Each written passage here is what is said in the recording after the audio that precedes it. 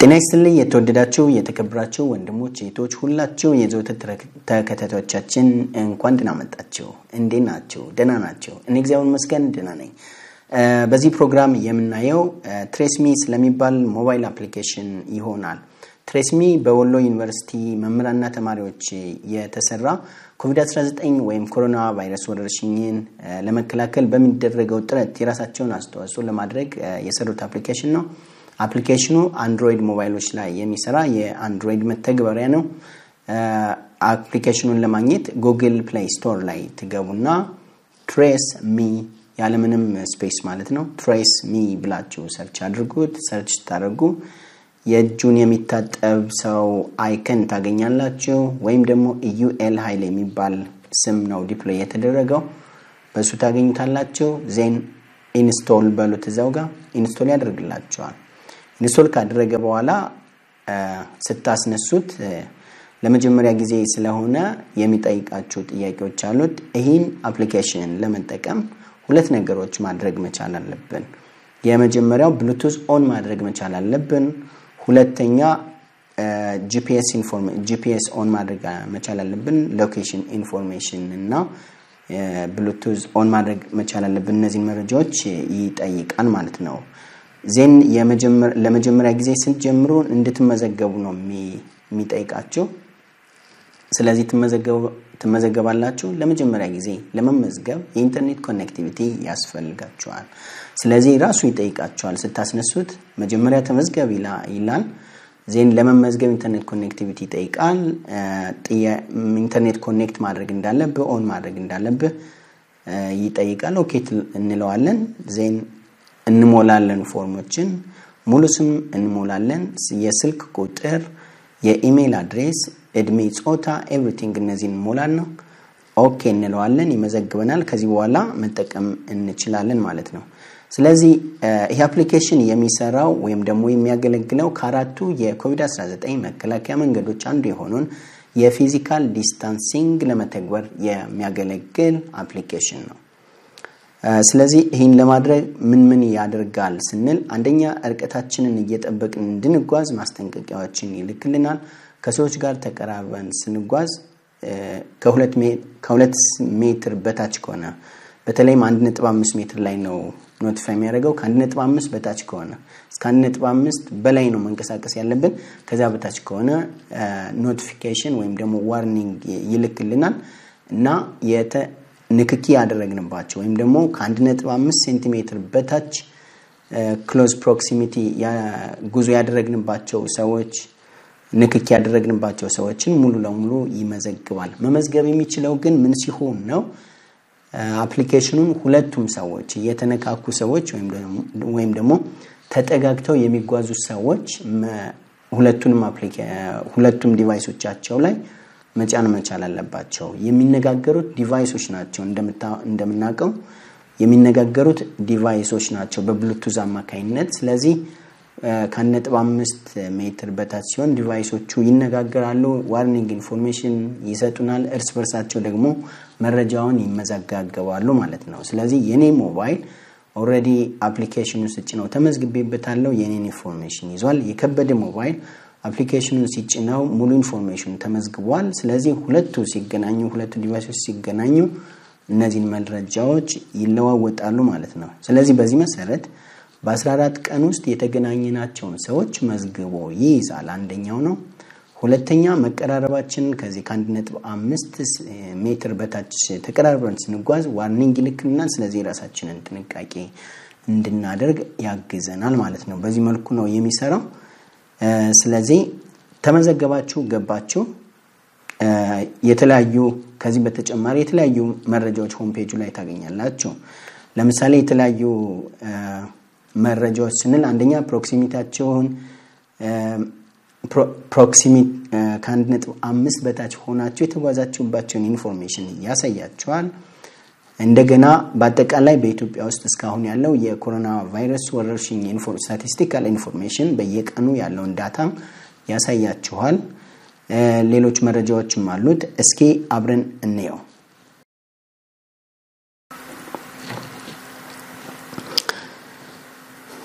ኦኬ ትሬስሚ እዚህ ጋር ሰርች ላድርጋ ይሄ ነው እንደምታዩት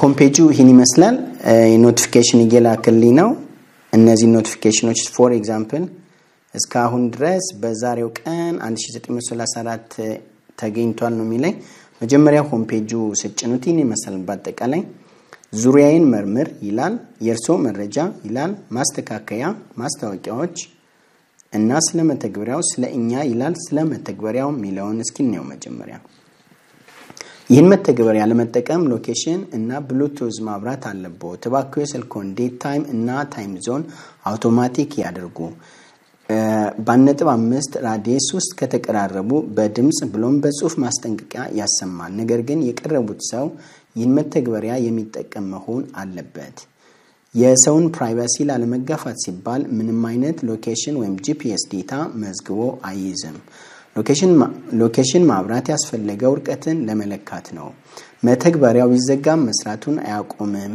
ይላል ያ ማለት እንደዚህ ብታደርጉት ኖርማሊ ኦሬዲ በባክግራውንድ እየሰራ ነው ስለዚህ እንቅስቃሴያችሁን በሙሉ ሙሉ ለሙሉ አፕሊኬሽን ሴትአፕ ገብታችሁ ስቶፕ ካላላችሁት በስተቀር ይሰራል ማለት ነው ራሱ ትሬስ ያደርጋል መልሰን ነስነሳው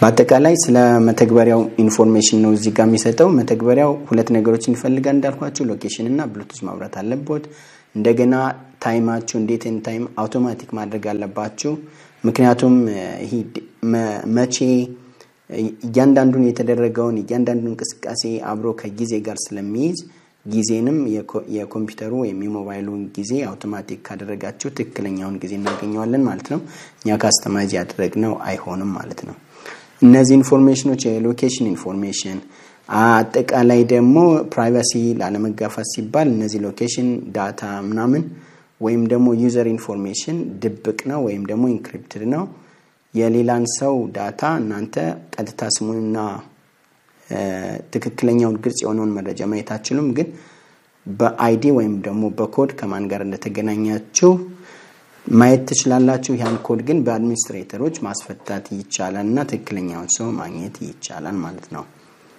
ኦኬ ወደ ሆም ፔጁ ስንመጣ ዋና ገጽ ላይ ሌላው ምንድነው የርሶ መረጃ አጠቃላይ ይሄ የርሶ መረጃ ብላችሁ ስትገቡ አጠቃላይ እንቅስቃሴን የተመዘገበበት ነው የሚያሳያችሁ በ14 ቀናት ውስጥ የ14 ቀን ነው ምን ይላል ባነጥብ 5 ሜትር ርቀት ውስጥ በአካባቢው የነበሩ ተጠቃሚዎች የ14 ቀን ሪፖርት ጠቅላላ የተገኘ ተጠቃሚ ይላል ዛሬ ቅዳሜ 9/29/2012 ላይ ነው ምንም ሰዎች ጋር አልተገናኘውም አርብ አልተገናኘም ሐሙስ ባለፈው ረቡዕ 9/26/2012 ላይ ግን ከአንድ ሰው ጋር ተገናኝቻለሁ አንድ ሰዎች ይለኛል ክሊክ ባድርገው ከማን ጋር እንደነበረ ያሳየኛል የሚያሳየኝ ምንድነው ዩዘር አይዲ ይሄን በዚህ ዩዘር አይዲ ያ ሰውዬ እኔ ኮንታክት ያደረኩት ሰውዬ የተሰጠው አይዲ ነምበር ነው ይሄን አይዲ ነምበር ዲክሪፕት ማድረግ ይቻላል እኛ አይደለንም ዲክሪፕት እናደርገው ያው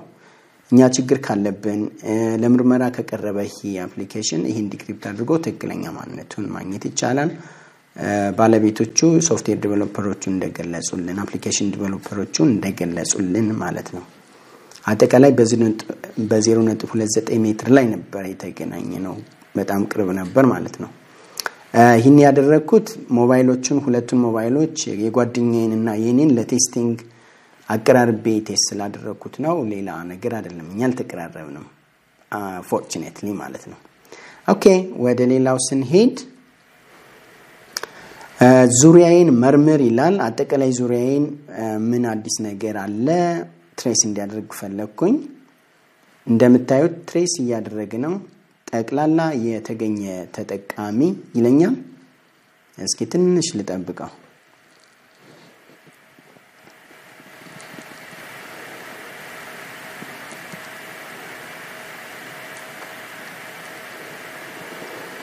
ኦኬ ያገኝ አይደለም አክቹአሊ ምንም አይነት ዙሪያ ላይ የለም ባሁኑ ሰዓት እዚህ ጋር አላማው ምንድነው በዙሪያዬ በ2 ሜትር ሬዲየስ ላይ ያሉ ዲቫይሶች ሌሎች ዲቫይሶች ካለ ትሬስ እንዲያደርግ ነው አላማው እና እዚህ ጋር ሪዛልት ያመጣላችኋል ሊስቶችን የዲቫይስ ሊስቶችን ማለት ነው እሱን ለማድረግ ነው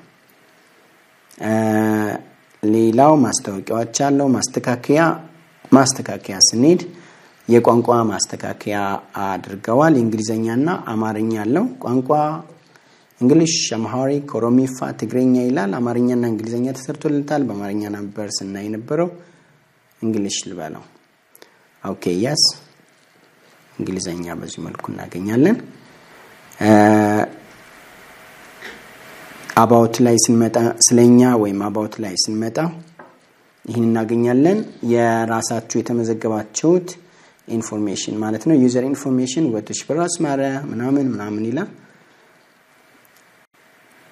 ኖቲፊኬሽን ካለ any notification ኦኬ ይሄ የተሰራ አይመስለኝም ኦኬ ያው ያልተሰሩ ሙሉ ያልሆኑ ነገሮች አሉ አይ ቲንክ ያስተካክሉታል ብዬ አስባለሁ ዲቴክት አራውንድ ሚ ሚለው ይቀደም ያየነው ነው ኦኬ በአጠቃላይ ይሄን ይመስላል አፕሊኬሽኑ እንዲሰራ ሁላችንም ሞባይላችን ላይ መጫን አለብን ስለዚህ እኔ ይሄን ፕሮግራም ያዘጋጀሁት ይሄን አዌርነስ ለመስጠት ስላሰብኩ ነው ፕሮግራሙ በቴሌቪዥን በኢትዮጵያ ቴሌቪዥን ተላልፎ እንደነበር ታስተውሳላችሁ ሁላችሁም ተከታትላችሁታል ይመስለኛል ነገር ግን ብዙ ጊዜ እኛ ሀገር ብዙ ነገሮች ዜና እንሰማለን እንደዚህ አይነት ነገሮች ይሰራሉ ግን ተግባራዊ ሲሆኑና ህብረተሰቡ ሲጠቀምባቸው አይታዩም ስለዚህ በዚህ ወቅት ደግሞ በተለይም በዚህ ወረርሽኝ ወቅት ይሄ መከላከያ ነው ከተባለና ያግዘናል ብለን ካሰብን መጠቀም መቻል አለብን ለመጠቀም ደግሞ የግድ ሁላችንም ሞባይሉ የአፕሊኬሽኑን መጫን አለብን አፕሊኬሽኑን ካልጫናችሁት እኔ ብቻ ነው እናንተ ካልጫናችሁት ምንም አገልግሎት አይሰጥም ምክንያቱም ዲቫይስ ቱ ዲቫይስ ኮኔክቲቪቲ ስለሆነ የሚሰራው እኔ እናንተን ተጠግቼ ባለፍ የናንተ ሞባይል ካልተጫነበት ምንም አይነት ኖቲፊኬሽን አይሰጠኝም ምንም አይነት ምዝገባ ያደርገም ምንም አይነት አናሊሲስ ማድረግ መረጃ መያዝ ስለማይችል አደጋውን መከላከል አንችልም ስለዚህ የሰሩትን ሰዎች ያመሰገንን ነገር ግን ጥቅም ላይ እንዲውልና እኛንም ካደጋ እንድንድን ሊያግዘን እንዲችል ሁላችንም ሞባይላችን ላይ ልንጭነውና ልንጠቀምበት ይገባል ማለት ነው ሁላችንም ካልጫነው ልንከላከልበት ወይም ልንጠቀምበት አንችልም ማለት ነው ስለዚህ አትሊስት ስማርት ስልክ ያላችሁ ሰዎች ብትጭኑትና ብትጠቀሙበት ጥሩ ነው በያስባለሁ አስተያየት ለመስጠት ያክል ለዲቨሎፐሮቹ አስተያየት ለመስጠት ያክል እኔ አሁን ፕራይቬሲ ለመጠበቅ ሲባል የተወሰኑ ኢንፎርሜሽኖች ሂድናቸው ብለዋል ይሄን እንትን ያበለጸጉት ይሄን አፕሊኬሽን ያበለጸጉት ለምሳሌ እዚህ ጋር እንዳየ ነው ማለት ነው እዚህ ጋር እንዳየ ነው ዌንስዴይ አንድ ሰው አግኝቻለሁ ሰውየውን ግን በትክክል ማሳየት አይችልም ማን እንደሆነ ይሄ ፕራይቬሲ ለመጠበቅ ነው ተብሏል ነገር ግን የተወሰኑ መረጃዎችን ሂድን በማድረግ ለምሳሌ ሞባይል ቁጥሩን ሎኬሽን ኢንፎርሜሽኑን ሃይድ በማድረግ ነገር ግን ሙሉ ስሙን ቢያወጣ ጥሩ ነው በያስባለሁ ምክንያቱም ለምሳሌ አያድርገውና እኔ ቢኖርብኝና በዙሪያ የነበሩ ሰዎች ማን እንደሆነ አይደንቲፋይ ለማድረግ ብንሞክር የግድ አድሚኒስትሬተሮችን ኮንታክት ማድረግ ሊጠበቅብን ነው ሲምፕሊ ከዚህ ሞባይል በቀጥታ ባለሙያዎቹ ሊያገኙት አይችሉም ይሄን ኢንፎርሜሽን ማለት ነው ስለዚህ ሙሉ ስሙን ቢነግረኝ ግን ያሰው ኒላውቀው ይችላል በአካል የማውቀው ሰው ሊሆን ይችላል ደውዬ ኦኬ መመርመር አለበት ጥንቃቄ ማድረግ አለበት ሊላው ይችላል ይሄ ሙሉ ስም መናገር አይ ቲንክ ብዙ ችግር ያለው መስሎ አይታየኝም ስለዚህ እዚህ ጋር የተነካካዎችን ሰዎች ኮንታክት ኢንፎርሜሽን በሙሉ ስም ቢሆን ሴንሲቲቭ የሆኑ ዳታዎች ግን ሃይድ ቢደረጉ አሪፍ ነው በያስባለው ማስተካከያ ብታደርጉበት ይመረጃ ከደረሳቸው ሁለተኛው ለ14 ቀን ብቻ ነው የሚመዘግበው መረጃው ከ14 ቀን በኋላ የመጨረሻዎቹን ቀናት ሉዝ ያደረገ ነው የሚሄደው እዚህም ጋር ማስተካከያ ብታደርጉበት አሪፍ ነው ብያስባለሁ ምክንያቱም አሁን ያየነው ያለነው በአማካይ 14 ቀን ነው እንጂ በሽታው የሚታወቅበት ምልክቱ ወይም ደግሞ መያዛችን የሚታወቅበት 14 ቀን ነው ይባል እንጂ ከዚያም ሊያልፍ ይችላል ሊያንስም ይችላል 21 ቀንም ሊወስድ ይችላል 28 ቀንም ሊወስድ ይችላል እንደዚህ አይነት መረጃዎች ስላሉ ኤግዛክት ያሰው ኤግዛክት በሽታውን ኮንትራክት ያደረገበት ቀንም ኤግዛክትሊ ስለማይታወቅ ይህን ቀን ኤክስቴንድ ብታደርጉት 28 ቀን ወይም ደግሞ 21 ቀን ቢሆን የተሻለ ነው ብያስባለሁ ሞር የተሻለ መረጃ እንድናገኝ ማለት ነው በአጠቃላይ ይሄን ይመስላል አፕሊኬሽኑ ሁላችሁም ጫኑትና ተጠቀሙበት ልጆች ሰዎቹ ፕሮግራሙን ዴቨሎፕ አድርገዋል ለኛ አቅርበውልናል እኛ ደግሞ ጭነን በመጠቀም የራሳችንን አስተዋጽኦ በሽታውን ለመከላከል እያንዳንዳችን በመናደርገው አስተዋጽኦ ነውና በሽታውን መከላከል ምንችለው ይህን አፕሊኬሽን ጭነን በመያዝ የራሳችንን አስተዋጽኦ እናደርግላለው አብራችሁ ስለቆያችሁ ስለተከታተላችሁኝ እጅግ አመሰግናለሁ ወጥሽ ፈራው ነበር ከሮሃ ቴክሾው መልካም ጊዜ ይሁንላችሁ